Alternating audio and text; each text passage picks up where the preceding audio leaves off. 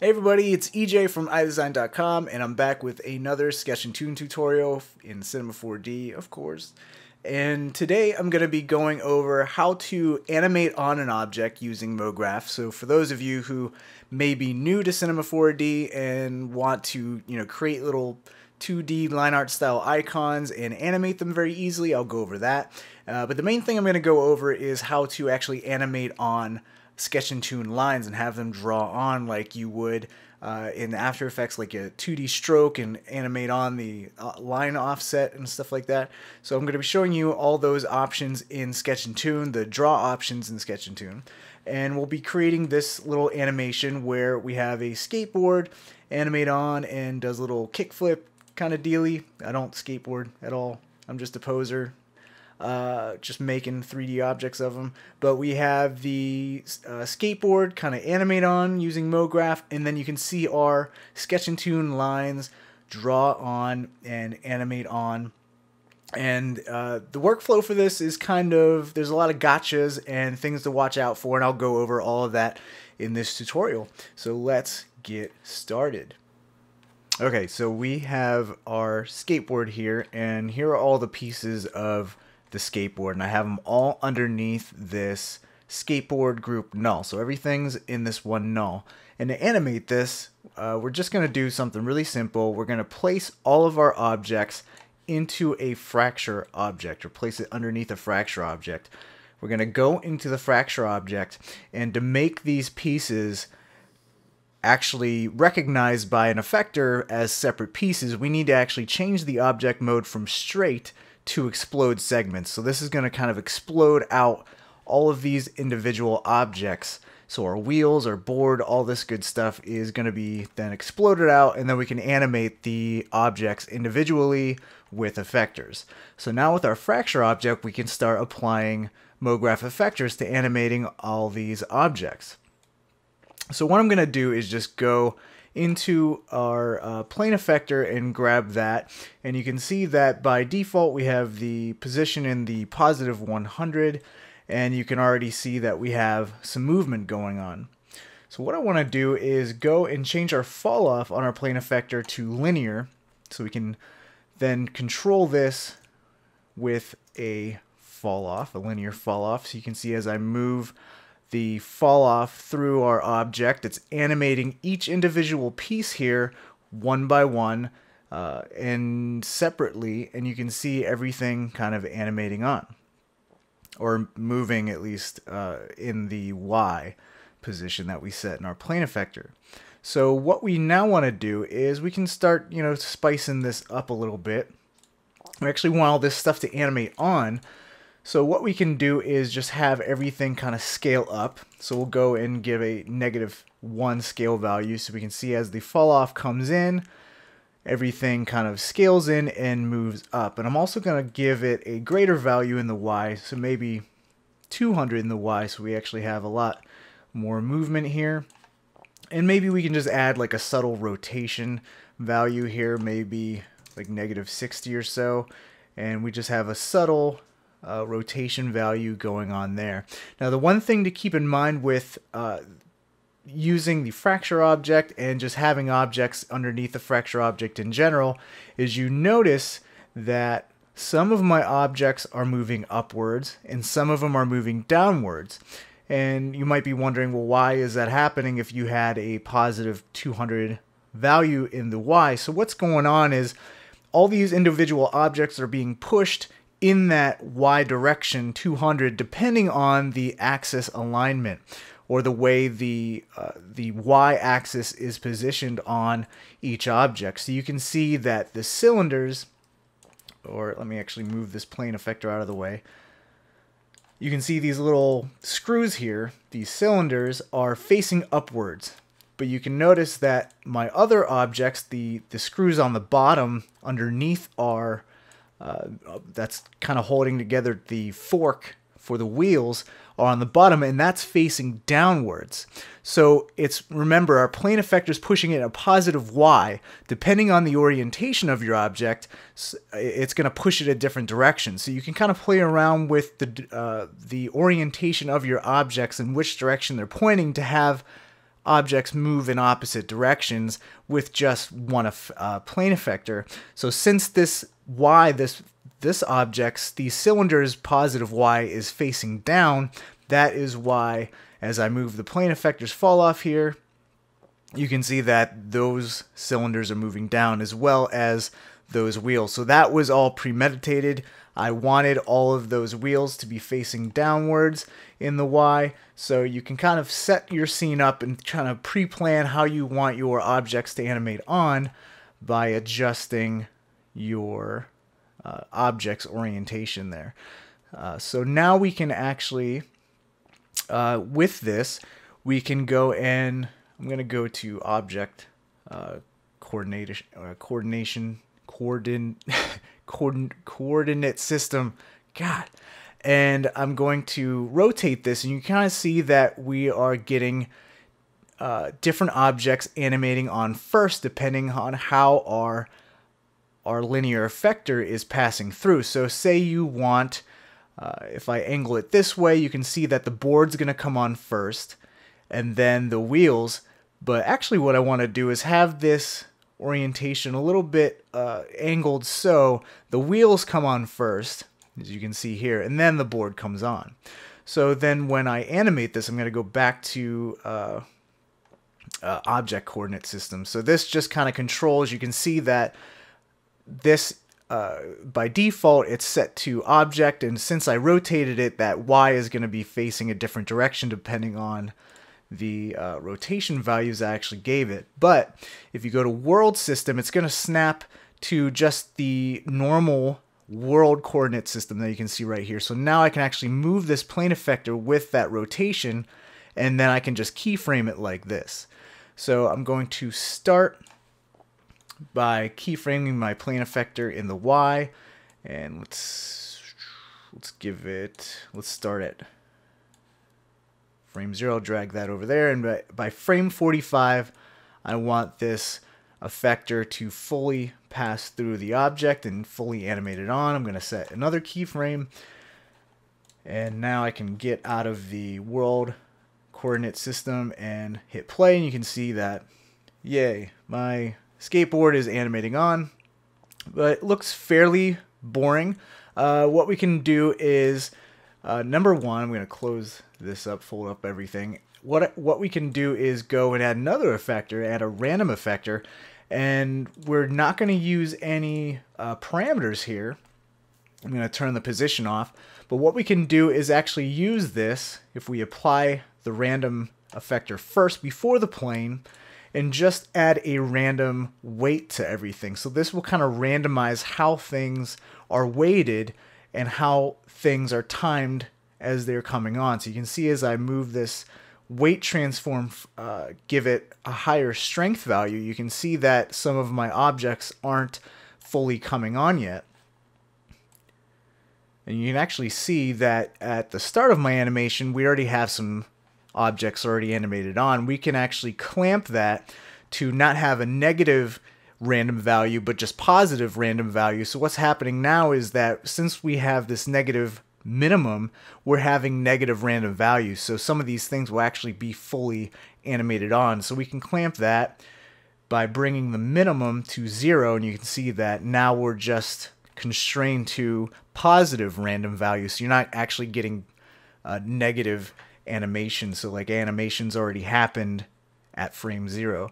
So now what we can do is just bring down the weight transform a little bit, and you can see that this randomizes the timing of how things come on. So you can see that things are animating on in a slightly different timing. So that looks a little bit more interesting.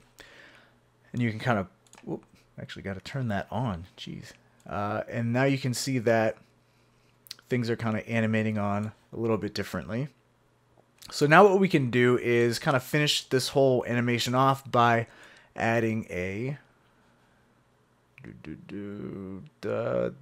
delay effector. And this is just going to smooth everything out. And so strength of 50 is good, so just want to make sure that's applied, and it's applied after everything. And if I hit play, you can see that here is our animation. So that looks a little bit better, but you can see that at the end here, not all of our screws are quite on there yet, and that's because the delay effector kind of messes with timing a little bit. So what I can do to fix that is to just go to my plane effector and make sure that, and actually the random effector kind of mess with this as well.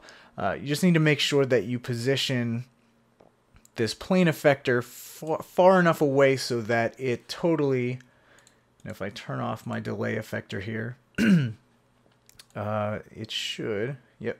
Okay, so we just want to make sure that all of our objects are fully in their correct position, and then record a new keyframes to make sure that our fall off is fully passed through, keeping in mind that we added that random effector, kind of threw everything off a little bit, so we needed to push the plane effector a little bit further so it formed all of the objects. And now we can hit play.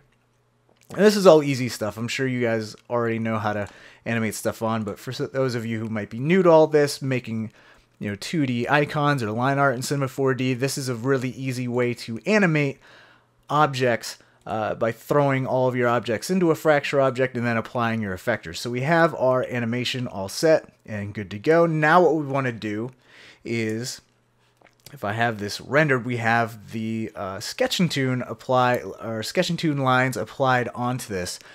And since we have our object animating on, we can also have our strokes, our Sketch and Toon lines actually draw on, like a 3D stroke in After Effects, and actually animate how our strokes kind of circle around and form the complete outline here. So I'm going to double click on my Sketch and Toon material editor here, and we have a few options on when we want to actually animate this. Actually, the first thing I'm going to do is go into my Sketch and Toon options, and I want to actually see the lines in my viewport here, so you can kind of see that. Let's see. Yeah, we'll do. Yeah, 2D lines would be fine. So now we can actually see our lines, and hopefully you guys can see this in my viewport, so we can actually see how these things are animating on. So the first thing I want to go over when you're animating your strokes is in the strokes options in your Sketch and Toon material, you have a few options that you can change that will affect how your strokes will, or how your lines will kind of draw on. So this is similar to, in After Effects, the stroke line starts at the beginning of a mask path and all that good stuff. So what these options here, like start, right now it's set to bottom, so what it's going to do is start at the very bottommost part of your object, and that is where the stroke is going to start to animate on from. So say, since this is this, it'll start at the bottom, and the direction of the stroke will be clockwise. We'll actually have it start here, and then it will start drawing on clockwise from this point. So you can change the start from bottom to, say, top, or inner, outer, random. You can do that. So I'm just going to change this to top. So this is the topmost point. So this is where our object will animate on from. And then we can actually have this animate on, let's just say, direction up. So what will happen with this is that it'll kind of choose from this point and kind of go up.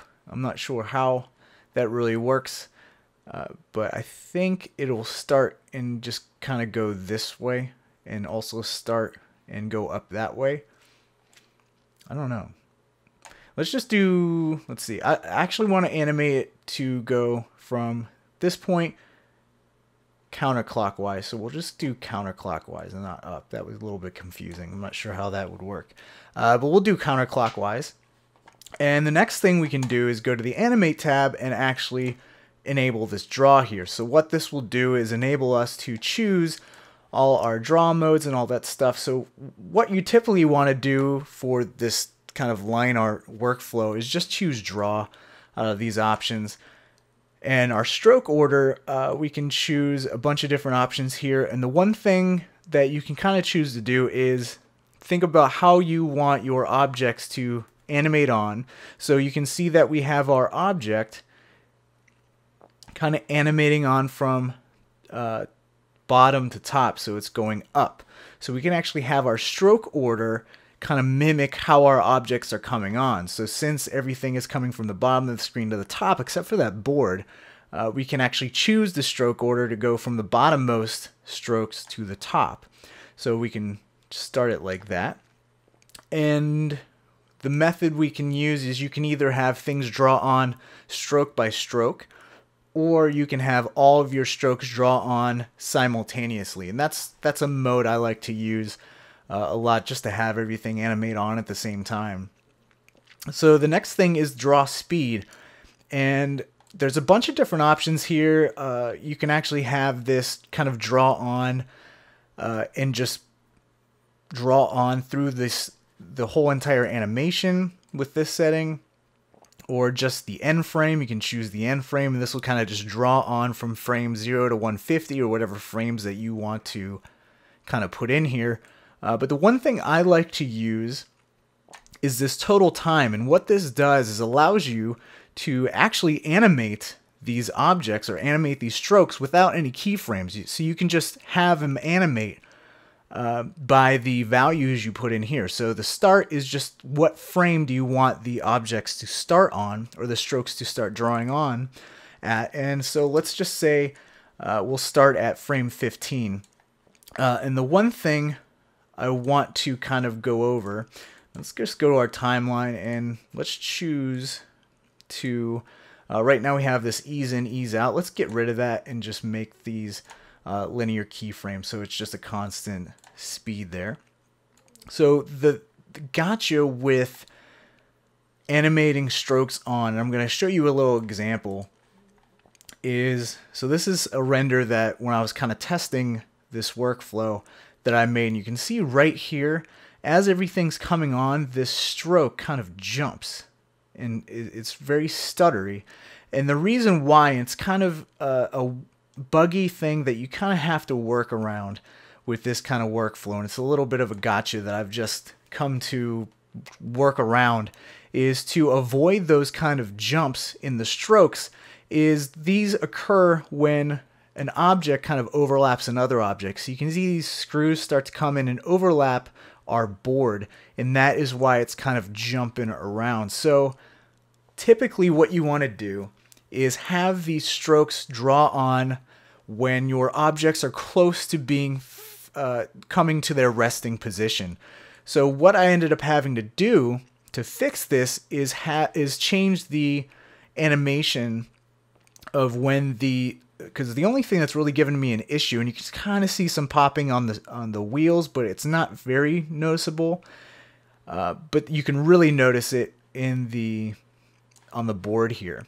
So there's two things you can do. One is to animate your strokes on, or have them start to animate on right where our objects are coming almost to their final resting space.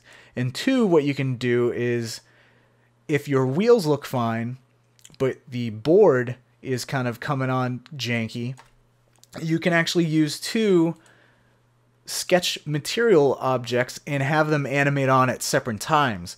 So we can have the wheels animate on first, and then apply a second line or Sketch and Toon material to just our board object and animate that separately. But I'll get into that a little bit later. So I just want to go through some of the little workarounds that you have to think about when you're animating strokes, so you avoid those little glitches. So what I'm going to do is, I'm going to, let's just rename this, we'll do these will be the short strokes. So these will be the strokes that are just on our wheels and everything else. And then we'll apply a separate material to our board.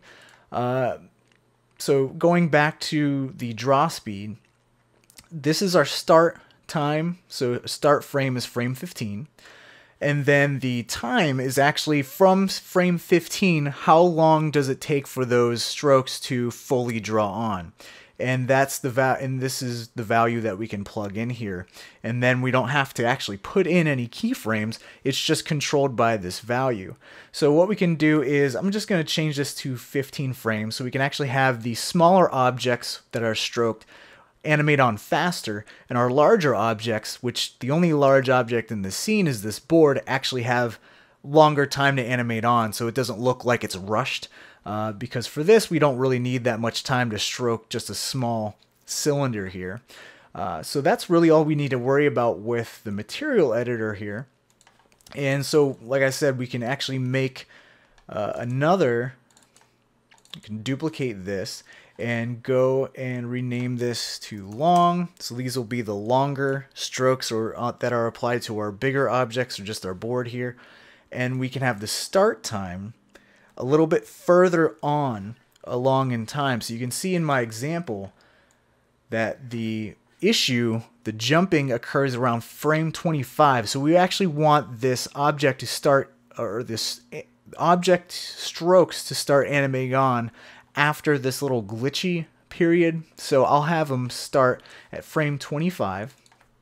And then since this will be a longer stroke line, I'll give it a little bit more time to animate on. So instead of 15 frames like the shorter ones, I'll just bump it up 5 frames to 20 frames. And then I need to make sure that when you make that second sketch material, and here's our board, we actually need to apply a sketch style tag if you haven't applied one yet. And you can actually go over, I have a tutorial all about sketch style tags that you need to check out, and actually learned how to say sketch style tags. So go me. So what you want to do to apply a new sketch material is to replace it in the default visible. So that's just like applying a new material, only this material is just a sketch material. So now we have the long sketch style strokes applied to our longboard here, or not a longboard, our skateboard here. So now you can actually see some of these strokes animating on in our scene. And basically all you need to do at this point, you can see our strokes kind of partially animating on, and what you want to do is kind of like frame by frame make sure that nothing is kind of jumping here in our render. So that's kind of how I check. So you can see that here's our line and it's going to meet up here, and remember that this is all done by the stroke order here. So remember, the start was at the top, so the topmost point, which is right here, and then it's going to draw counterclockwise and kind of complete the stroke. So these are all these options here that can really change how your stroke animation looks by changing these values. So if I change this to bottom, you'll see that now our stroke is completed, but it needs to actually complete to this bottom spot right about there. So we'll just change that back to top, and that's basically it. So major things to keep in mind is just this works best, animating strokes on works best with either still objects, objects that aren't animated, or animated objects that are just about to come to rest. So you want minimal change from frame to frame as far as position or scale or rotation, so it doesn't really kind of mess things up and get those kind of jumping lines.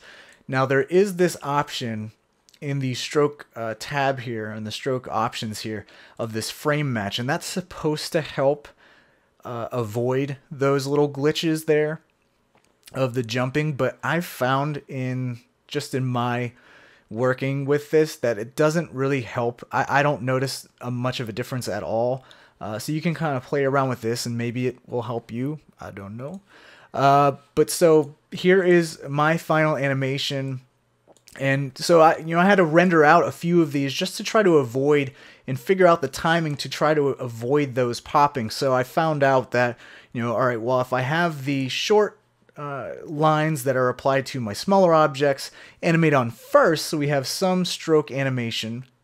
And if I have this long material kind of applied on and have the stroke on my larger object that's given me issues with the popping, animate on last, or animate on later in the animation as everything is set in its final resting spot. So that is this board part here. You can see that this is the final animation I made. And you can see that if I go frame by frame here, you can first see my wheels and my little screws here getting the strokes animating on first, and then around frame 25, because that's the frame that I set in my animation start time here. So frame 25, and then it takes 20 frames for that to fully draw on. So that'll finish at frame 45. And so we can see that by retiming everything, I totally removed the glitches on that board. So you can see that there's no glitches at all because I've timed everything down where nothing is intersecting the board. You can kind of see there is a slight glitch when the board overlaps the wheel.